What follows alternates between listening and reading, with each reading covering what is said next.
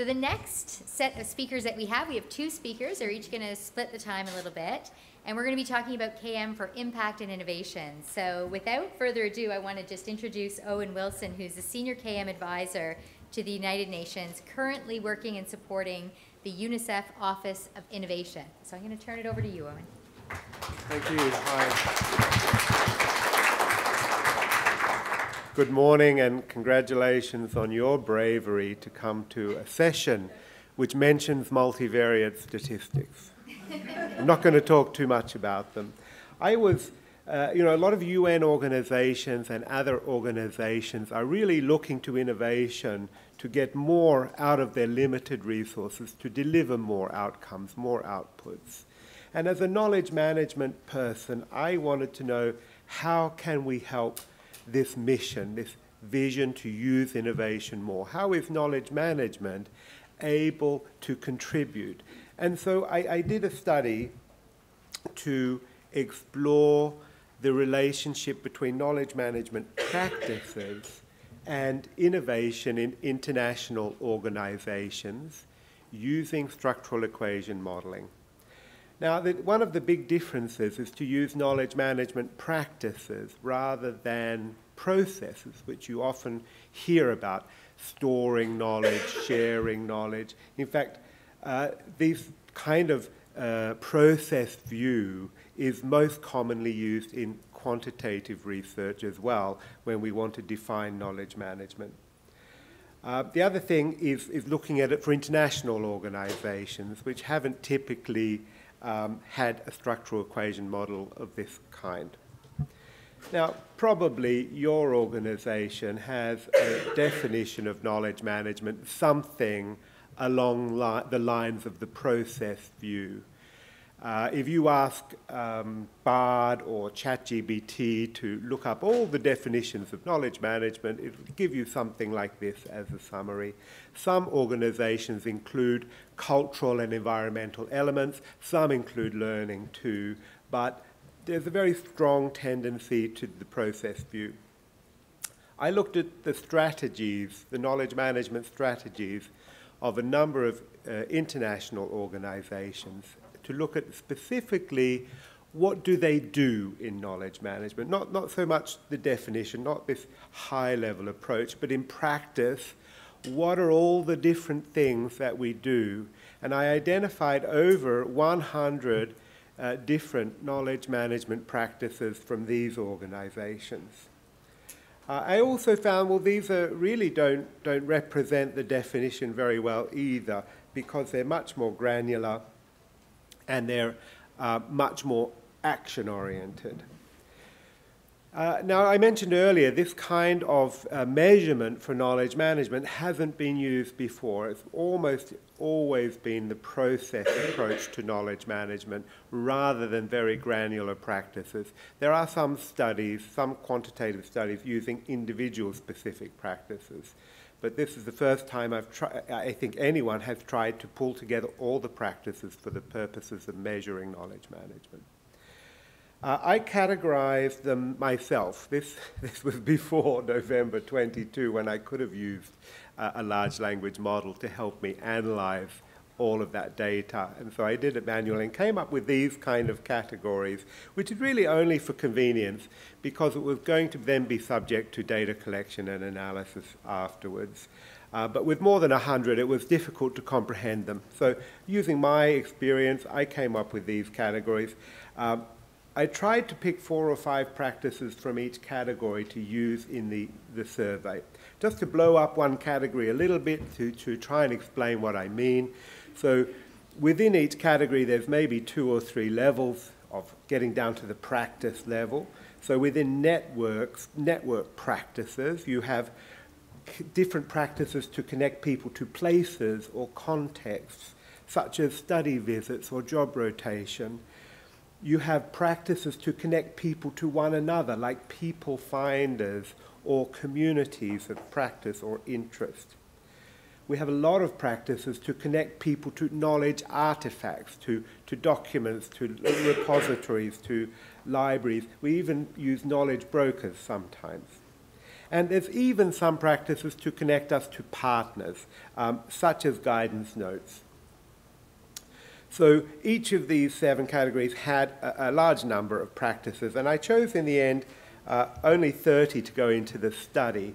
And I know this is too small to read, but it's this presentation is available for you to download so you can look at them. These were the questions I used in the study to define knowledge management. And I didn't want more than 30 because it's very hard to get people to fill in a survey, even knowledge management people. Yes. So I tried to keep it as short as possible. All the questions had to be scaled on a Likert scale. There were also 5 factors measuring innovation, so in total there were 35. And what I hoped is that the data would reveal some kind of way of clustering and grouping these practices, because I'd had to go kind of manually. I wasn't really happy with it. I thought maybe the data will reveal some kind of organization schema for practices. But it didn't. The practices are highly correlated to one another, keeping in mind these are all actual knowledge management practices used in international organizations. Some were more correlated than others. Maybe you can imagine some kind of groupings between them, like I've done here with the dotted line, but in practice, there needs to be a lot more study into making knowledge management practices a more proven measure of knowledge management. This is the first attempt. There needs to be some more. So why use practices in the first place? As I mentioned, other studies typically use a process view, not all of them, but by far the majority. I found that the process approach doesn't reflect the reality of how international organizations do knowledge management today. They're also quite general. They're too high level. So what if you find out that sharing knowledge is good for innovation? It's not really going to guide you into some specific action, or it doesn't necessarily allow you to prioritize. I like practices partly because they de-objectify knowledge. When you go into very granular theories of different activities, knowledge is not always a product. Knowledge can be other things. It can be much more addressing tacit knowledge. A lot of practices exist which are not about a product approach to knowledge. They also tend to be quite outcome-oriented. Practices happen for a purpose, and there is an identified outcome, while processes are a little too general. They're granular, which means they're small, and you can hopefully group them. And the fact is they're used in reality. This is what international organizations are really doing. And so findings are going to be more informative and more instructive. So I reflected on how we define knowledge management, because this definition has really been around for 25 years. This is what we called knowledge management back in the 90s. That's how old it is. It feels kind of dated. It doesn't reflect the reality of the practices that we use. And so I came up with my own definition for me, which is about organizational learning and improvement. You have to build up some kind of memory. This is an organizational memory. It's about how do organizations learn. There's a lot of studies into how we learn as people individually and how we can use learning to improve, but not as much into how organizations learn. It's a bit more complicated. And also it's about improvement. In the end, we want to use it to innovate or become more resilient or become more efficient and effective. In the end, knowledge management practices have a purpose. And so our knowledge management definition should also highlight the purpose, and some do, to be fair. Maybe consider how your organization defines knowledge management. Does it reflect today? Especially with AI, we're going to see a lot of changes. Maybe it's time to revisit how you introduce the the concept of knowledge management to your colleagues, many who will hear about it for the first time. Is that introduction simple? Is it clear? Is it modern? Is it relevant? So, as I mentioned, innovation is also about one of those improvements. And in the study, I had 143 knowledge management practitioners. Some of them were also innovation practitioners from 32 organizations. I used 30 practices, actually came from this study last year, and 5 innovation indicators. To be honest, not enough of any, but as I say, it's the first time a study like this has gone on in a quantitative sense. It would be great to have more of all of them, more factors, more practices to measure knowledge management. It was very difficult to choose 30, and certainly more respondents and more organizations too. So, you want to, in case you want to know which innovation measures, I mentioned there were 5 questions. Here they are. These are used in many other studies, so I didn't make these questions up. I looked at how are other people measuring innovation using structural equation modeling, and these were the questions I picked to represent 5 kind of areas. There could be more too. And for those of you who are interested, there's some measurements to show you the reliability of those factors. So when you load all of those 30 onto a variable called knowledge management, and these 5 onto a variable called innovation, this is the reliability of those loadings. So, drum roll.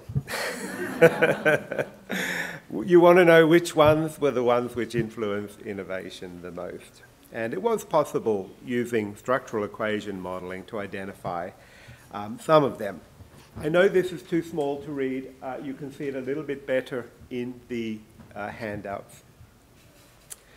So the model finally identified a model using SAM which had 10 factors describing knowledge management and 4 describing innovation. And the relationship, when you describe those 2 variables using those factors, you get a very strong relationship between them. And the fit of this model is also given here at the bottom for those of you who are interested in the statistics. So 20 of the variables were eliminated, and plus 1 innovation variable. So I'm going to talk about the top 4 very quickly, the ones with a factor loading greater than 0.7. This is probably the easiest one to do, and one in every organization that I've been to, people always say we should do it. We ought to do that. We need to learn more from people when they're leaving, not just an exit interview that asks about the employment experience. Ask them what would they do if they were the executive director. Ask them what's broken and we need to fix it. Ask them what did they learn in their time in the organization. What kind of learnings do we actually get from people who leave? The organizations which do this say that they are more innovative. Adapt organizational practices. So when you learn something, do you apply it in your processes? If you find out that something doesn't work very well, do you fix it? Or do you say, doesn't work very well? So this is a little bit more difficult to do. If anyone has tried to adapt their organizational processes, I think you'll know you need to need to work quite hard on that. Measuring competencies is probably not so hard, although I haven't seen a lot of organizations do it. I'm curious here, in your organization, how many of you have identified and measure knowledge management competencies? Could you put your hand up if you do that? I see a couple. It's not many, but apparently if you do that and you identify what are knowledge management competencies and measure how are we going as an organization, do we have these competencies, that contributes to innovation in your organization. So if you're keen on becoming more innovative, it's a good practice to invest in. And finally, we have a knowledge architecture. This goes beyond an information architecture and is detailed, looking into the whole entirety of a knowledge process, which might be connected to delivering key knowledge outputs or deliverables. What is the entire life cycle of knowledge? How do we get from didn't know to know? Quite a detailed activity to do. Also not very common. Well, I'm interested. Anyone do this? Anyone have a knowledge architecture? Yeah. Oh, wow. I'm going to talk to you two after. That's great. So, in summary, 3 takeaways. Yes, some knowledge management practices will support innovation, at least in the context of international organizations. Practices may be more useful than processes as a way of looking at and measuring knowledge management. I think they are. And perhaps we need to review how we define and introduce knowledge management to our co-workers, because a lot of us are still using quite dated definitions. And finally, you know, a lot of this list of practices was put together before November 2022. And we all know what happened in November 22, which of course is changing the future of knowledge management. So I thought about, well, how is it going to change knowledge management practices? And of course they're going to change, and probably they've started changing already. I think we're going to focus much more on capturing raw, unedited, unanalyzed bits of knowledge and experience in any format, in any language. It's really, you know, the big data approach applied to knowledge. If you found something out, somehow give it to the big database in a thought, a snippet, because we're not going to be synthesizing and analyzing all of that ourselves. We're probably going to use large language models to help us produce learning on demand and knowledge on demand, answers to questions on demand, and better, they're going to be customized to me, to the user. I did this online course, you know, one of the UN trainings, which is designed to be torturous, I think. You have to click through and listen to somebody talking slowly and then click through slides, and this is supposed to be a learning activity. Much quicker to ask a large language model to give me a nice, concise summary of what I need to know, and then it's a much faster solution. And I think enterprise knowledge management will become more like that. And of course, that's going to lead to a whole different set of practices in the coming few years. So thank you very much. You've been a wonderful audience.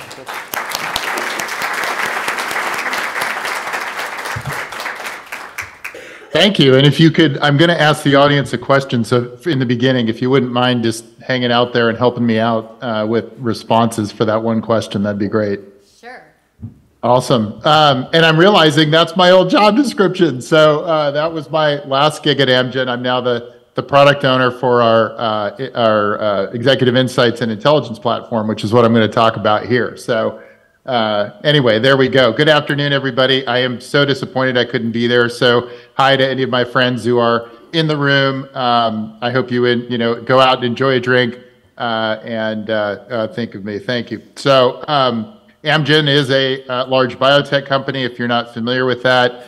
And I'm going to quickly compress this presentation down for our time and talk about what we're doing with real-time sensing, which is our executive insights and intelligence platform. And, in listening to Owen's talk, you can contextualize this as sort of an application of KM in the executive context. And so that's kind of a way I like to look at it.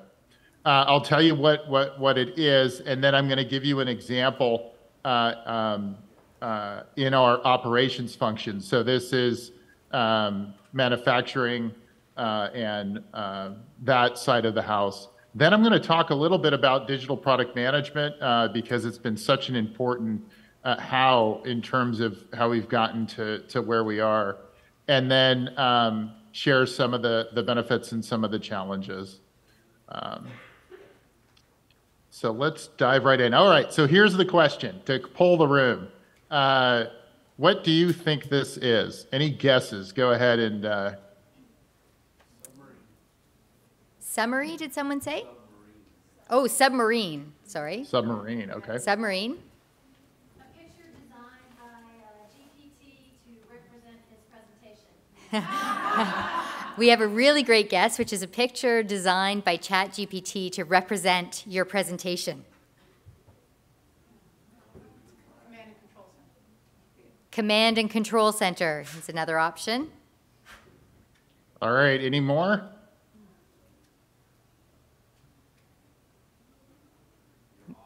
Your office.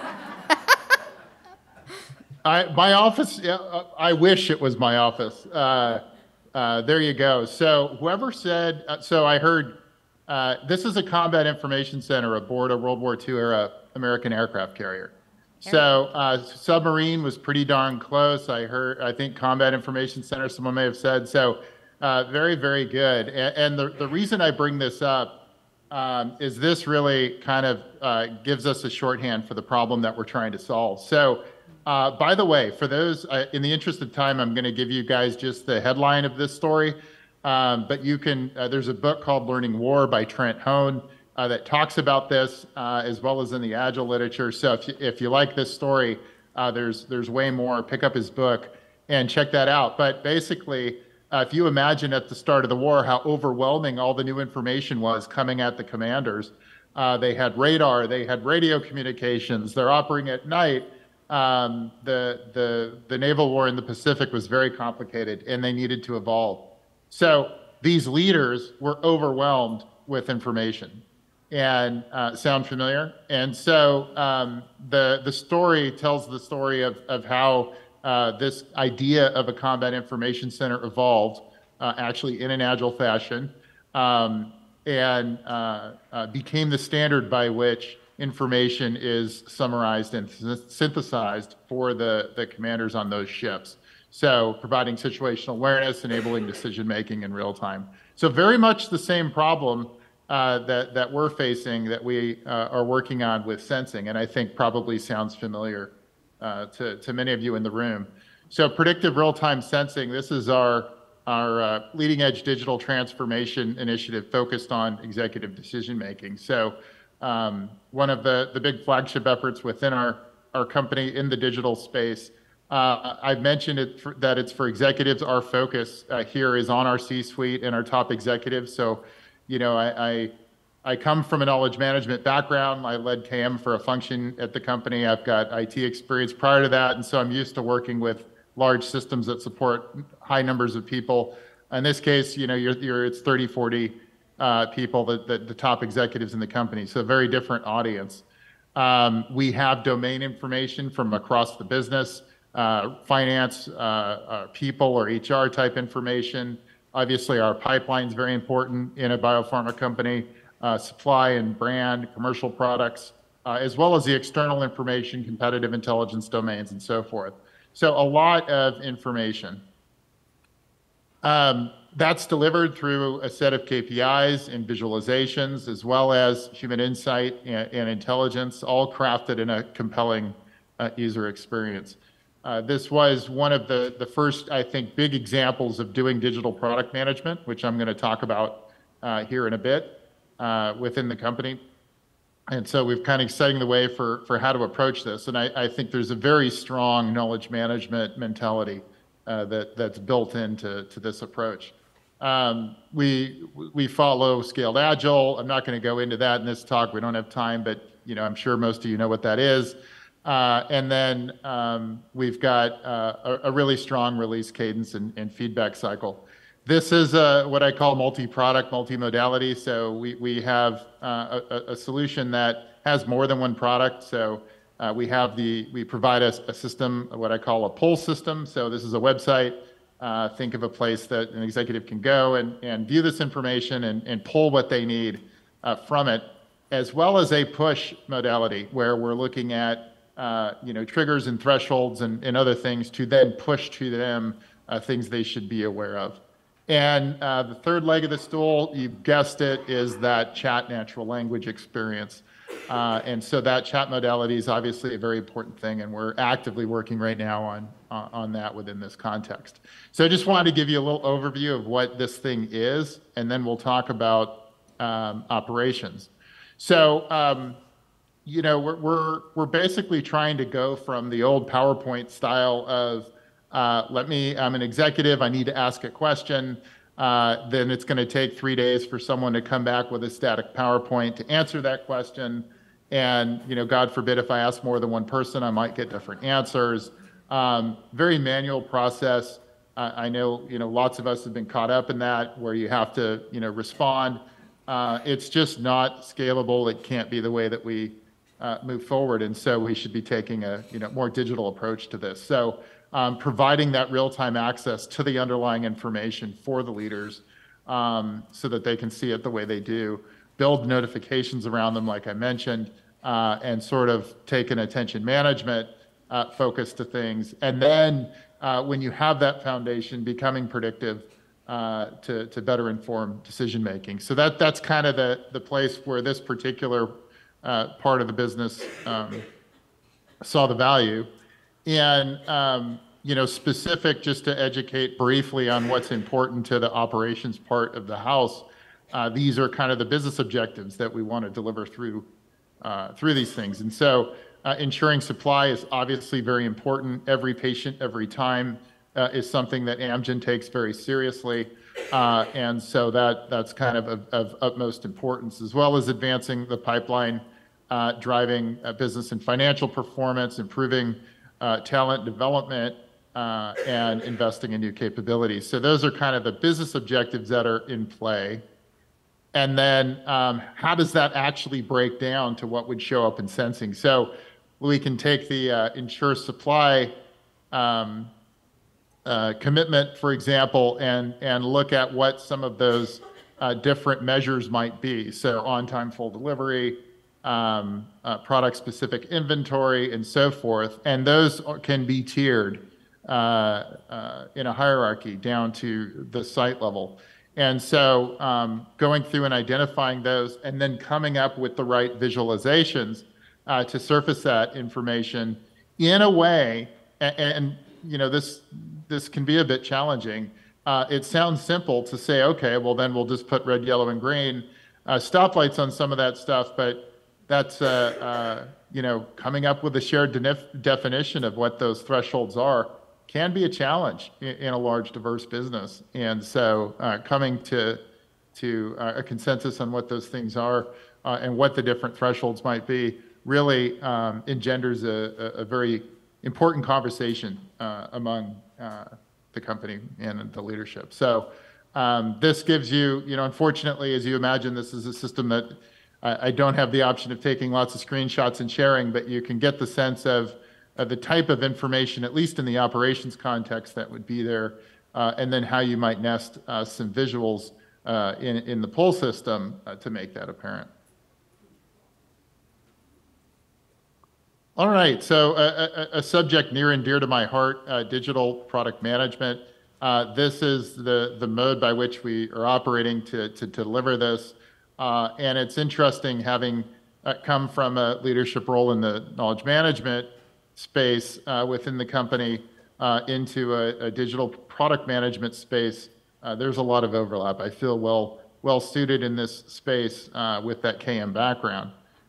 So one thing I always like to point out is one of the big differences in how you operate, aside from the difference between a project mentality and a product mentality, is the notion that you're on an integrated product team. So, and there's a lot, when you think about things from a knowledge perspective, there's a lot of value here. We can get much better decisions by the product team and improve cycle time in getting things out the door if all the right people are sharing knowledge in all the right times. And this is actually executed through what we call our integrated product team. So, you know, nothing earth-shattering here. This isn't any different than the way, say, Apple would manage a product, or we may even look at a pharmaceutical. But it's the idea that you have your business users in the room with the people who own the features you're developing, with your designers that are present with all the engineering talent is there. Your developers, your DevOps folks, all those people are present, so you never get a design decision made in the absence of engineering input, or you don't get an engineering solution developed that doesn't align with overall design. And so taking that model it has been hugely effective. And I love the quote, Jim McCarthy quote off to the right. You can read it faster than I can read it to you, but there's a lot of healthy debate, let's just say, that goes on when you have an outspoken integrated product team like that. But I look forward to, these are my favorite meetings during the week. So another way to look at digital product management is it as an ongoing journey, and it has a different set of planning horizons. And I think one of the advantages of folks that see the world through the knowledge lens, they understand these long-term views. And so when we think about the product, we do spend a lot of time focused in the short term on what that next release is. So I'm looking 3 months out, 6 months out, managing that for the organization. But that's to impact what that longer term view is. So what is the 3-year set of things that we're working towards, and that informs the product roadmap and the prioritization decisions that we make today. But at the end of the day, something as valuable as this has a strategic impact. We're building analytical muscle in our machine learning and Gen AI teams here to enable us to do the kind of things that are going to be important 3 years out, 5 years out, 10 years out, and really help enable the future of the company. I had to sneak in, anyone who knows me knows how much I love my Airstream trailer, so I had to sneak a photo in of that on one of our trips. In case you're wondering, that is mine.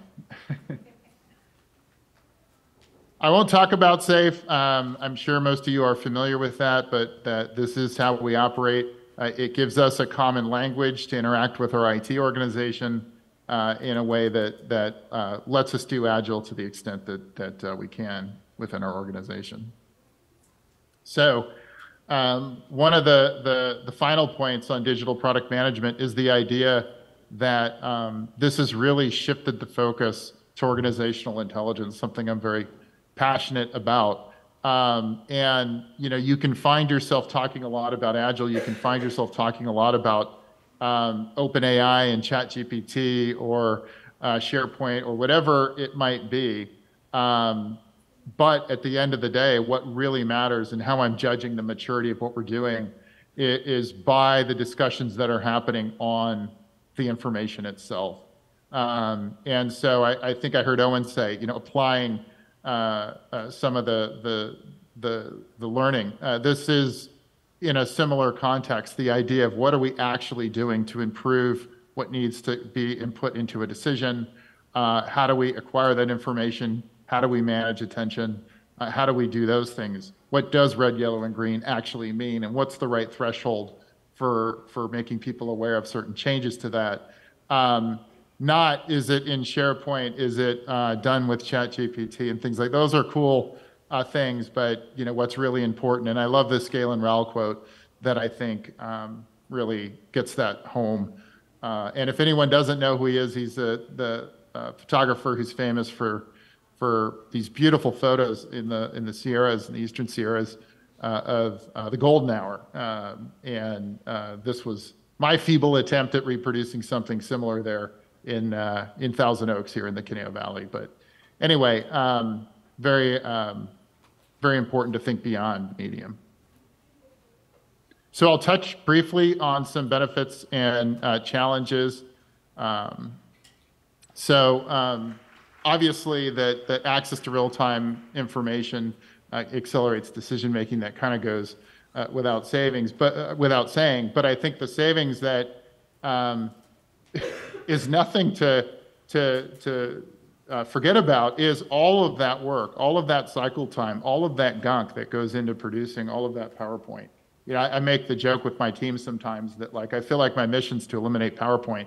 And if that were to happen within the company, I could retire. So I think I'll be working a long time. But, you know, the idea that a business, say there's a quarterly business review, say there's a 100-slide PowerPoint that goes into that for review. That's a tremendous amount of work that this can essentially automate. And I think that's actually going on right now.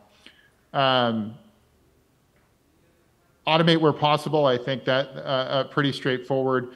The work spent in acquisition and scanning of information, the work spent in sharing information, we can automate all that. We can really get our experts to focus on insight generation and get those things visible, get that knowledge exposed where it needs to in the executive audience through automation that can save a lot of time and enable more space for that. And then I've mentioned enabling a foundation for more advanced predictive insights. Like you can't, I think there's this misconception, and having run, you know, an analytical team prior to this, that you oftentimes get the ask, can you go predict this? Can we be predictive about that? Well, until you build the foundation around data and information in these different domains, until you build the analytical muscle in the team, you're not ready to do that. And so I think one of the things I like to think about is that's what we're doing here, is building that foundation. Some lessons learned to share with everybody. I think, you know, it's all about the data. You know, you hear that, but it's really true. 80% of the work's going to go into getting the right source of truth, aligning definitions, like I mentioned. You know, is red, you know, is it really red? Is it really green? How do you define these things, particularly when you've got a large business that's spread across different sites and cultures and so forth? I love the next one, you know, having your user, in this case, a senior business person, engaged from the start. Now, that's not an easy thing. It's usually not comfortable for them. And I like to tell people, you know, you're going to have to be comfortable with sawdust on the floor.